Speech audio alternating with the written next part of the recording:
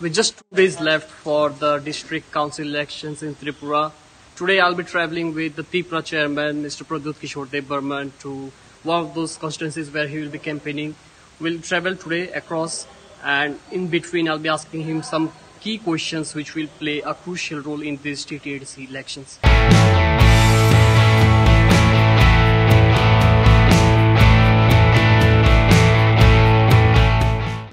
Just 2 days left for the TTAADC elections. You have been campaigning for your party, Tripura Motha, and today we are traveling to one of those areas where you will seek vote for your candidate. How do you see the present scenario where Tripura is fighting against so many parties, including the BJP, IPFT, Congress, CPI? I think we'll win because we have truth on our side. We have worked hard and we are speaking for the people.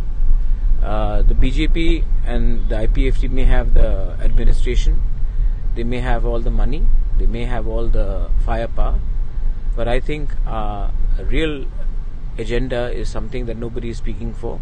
For 70 years, the indigenous people of our state have suffered, and we want to give them a solution, not an ongoing process where there is a stalemate. Regarding Congress, Congress is not in the field.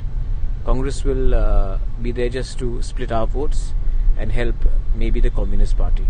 The Communist Party, which has ruled 15 years in the TTAADC, will have a very difficult time even getting 10% votes.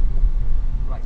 So when we speak about the TTAADC, I think this is for the first time when we are seeing multi-corner contest in the ADC elections. It is because for decades and decades, all regional parties aligned themselves with national parties. This is for the first time that regional parties have actually made an alliance with themselves and are taking on the national party. So obviously we'll have a multi-corner contest, and let me tell you that the regional parties will prevail in vote share, in seats and in numbers when the results come out. Also, one thing that we have seen in the list of candidates that Tripura has released, the youths have been given importance. Why so? That's because you have a young chairman yourself, and we have not only given chances to youth, we have got almost 45% of the candidates who are below the age of 35. And you also have educated people, you have people who have been engineers, you have people who have been professionals, advocates. So we have given people with a clean image, and none of them have come through recommendation. 95% of the candidates chosen are fresh, and none of them have any legacies, political legacy, except for me to speak about. They don't have mothers or fathers in the political party, and they've come up because of their hard work. So we wanted to give young professionals with clean image, who are not necessarily seen as political entities, a chance, because I think that's how the young people will connect with them. One thing that we have been hearing from all the political parties since you started Tripura, you have said that you will not join politics anymore, but why did you decide again to form your party? Because we are not fighting only an election. We are fighting for a movement of Greater Tripura land. This is a movement, and politics is something which is a career. I'm not a career politician. I don't want to end up being a MLA for 20 years or 15 years without bringing in solution to my people. And our solution is bigger than what many people may realize it, or which many national political parties may not admit it. We want Greater Tripura land. We want a finality to the injustices which the indigenous people have gone through over the last 70 years. And the only solution can be a complete solution, not from Agartala, not from the capital of Tripura, but from New Delhi. Right. So when you say that recently in a political rally you said you're not with the left, you're not with the right, but you're at the center. So when you say you are at the center, what do you mean by that? If TTAADC comes to power, we'll talk to them for a Greater Tripura land. If Trinamool Congress comes, we'll talk to them. If Aam Aadmi Party comes, we'll talk to them. If BJP comes, we'll talk to them. If Congress returns back to power, we'll talk to them. If Bahujan Samaj Party comes to center, we'll talk to them. We want a solution to our people's problem. We are not interested in fighting other parties' battles, personal scores. We are in the center. I am not left because we have fought the communists all our life. I don't believe in certain ideologies of the BJP. which excludes religion, which uses religion as a tool to come to power. So I'm in the center, and there has to be a third option. Why should everything be hijacked by two parties? Right. So one thing that the present Congress president and the in charge of Congress who recently visited Tripura, he said that why doesn't the Tripura chairman clear his stand on BJP? I've cleared my stance on BJP. Who's fighting the Supreme Court case in against CAA? Who's fighting it? I'm fighting it. Why didn't the Congress protest against CAA in Tripura? I was the one who led the protest. Why was the Congress silent when it was protesting everywhere, including Assam? Why was it silent in Tripura? It's vote bank politics. Where was the Congress when the brews in Kanchanpur were being denied by this state government, which is BJP, to settle down? They were silent. In fact, they wanted them to return back. I was the one fighting. Congress is devoid of thinking. If I have to talk to anyone in the Congress, I will not talk to small-time leaders. I will talk directly to Rahul Gandhi or Sonia Gandhi, but not to small-time leaders. Right. One thing that we have seen that the opposition parties and the ruling BJP, IPFT, they have been attacking on the Tripura chairman, on the party. They have been saying that why the Tripura chairman is now silent on CAA, on NRC. They have been saying that you have not spoken a single word of CAA in your political rallies. Well, you have been in my political rallies. In every political rally, I have spoken about CAA. Right. So, I think for now... And let me tell you one thing. I will not finish my struggle until I don't get CAA removed from Tripura. Right. That is my challenge, and I have taken it to the Supreme Court, and I will fight, and I want CAA completely eradicated from Tripura. CAA cannot be put in Tripura. That is fundamental. That is very clear. It is a Congress which does not speak about CAA in Tripura. Right. So we'll continue with the interview as now we are reaching the Maharaja Bir Bikram airport. Also, when I say about the Maharaja Bir Bikram airport, it was BJP IPFT government which renamed the Agartala airport on your great-grandfather's name. What did you say that? Not great-grandfather, grandfather. Yeah. Yeah, well, I thank them for that. But for me, real achievement will come when we don't only have an airport named after my grandfather, but an indigenous or not even an indigenous, someone from Tripura who becomes a pilot.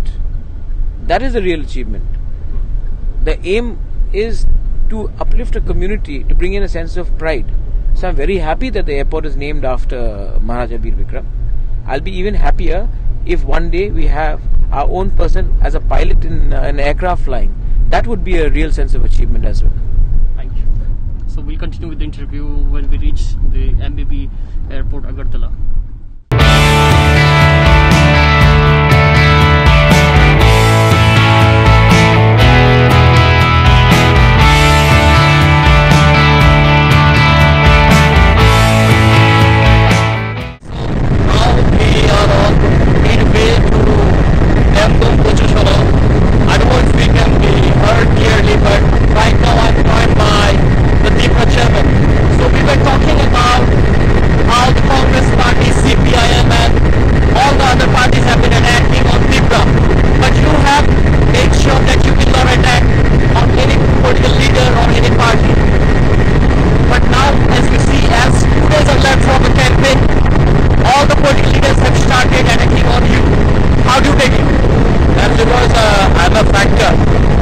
They wouldn't attack a person who's not winning. They'll only attack someone who they think is a factor.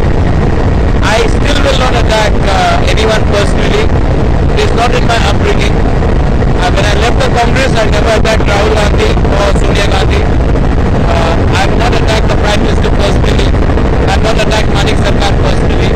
And I don't think it is in the fit of things for us to attack people personally in a personal space. Politically, you can attack me, no problem. But let's not get personal. So I want to keep the standard high. And if other people are lowering their standard, that does not mean that I have to stoop to their level. We speak about the state of Tripura. It's not that my geography, if you know, it's a very small state. 37 lakh people across live in Tripura. We have seen over the age, the indigenous people, they became minority. And now you have been saying that this is the right time to preserve the community. How do you see if this is not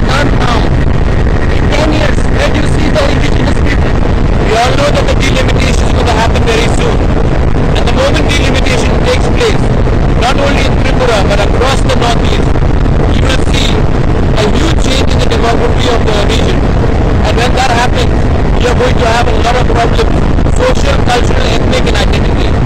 Hence, I want the Government of India to give us a permanent solution and not an ongoing negotiation. I want a permanent solution, and that's why I said our movement is more a movement than a political fight, because we want solutions. We don't want this issue to drag on and on, because the next generation is going to suffer very badly.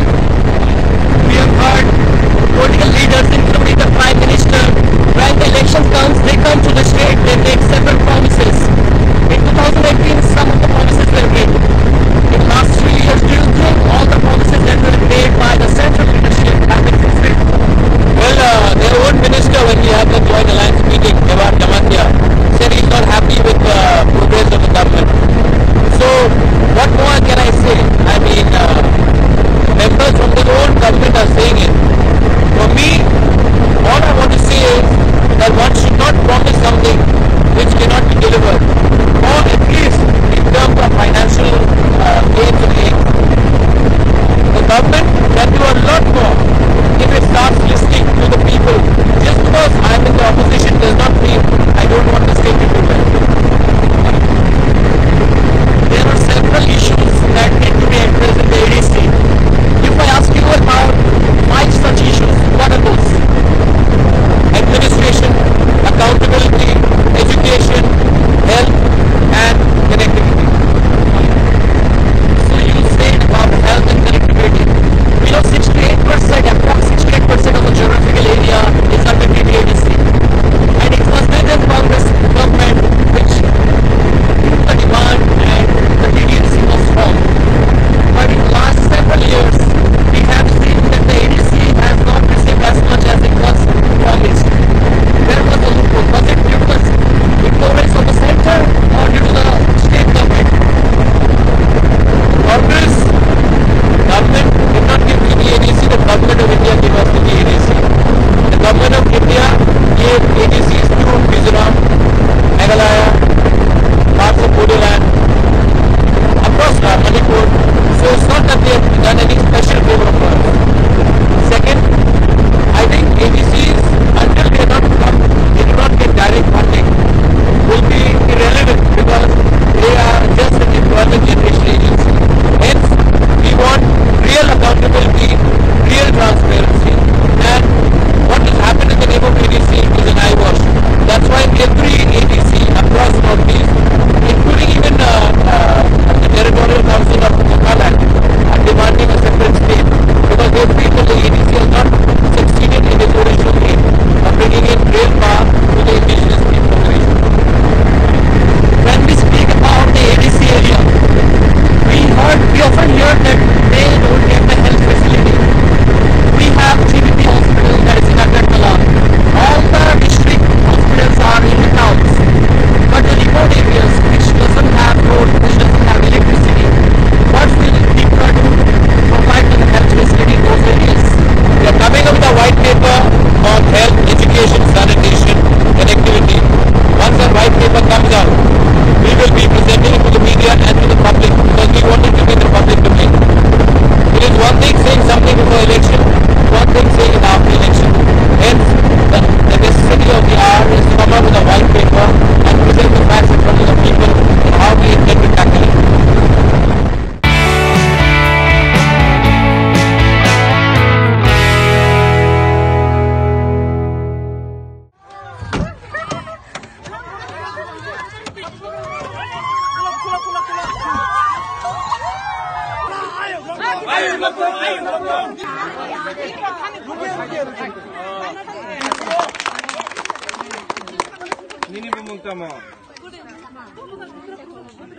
पानी दो आपका थांचा का day होगा 6th of April is a day of unity for Tiprasas, and as long as I am alive I will keep on fighting for all of you. आप लोग को सबको एक मैसेज मुबारक देने आया है। आपका वोट लेके ये लोग आराम से अगरतला में बैठा हुआ है।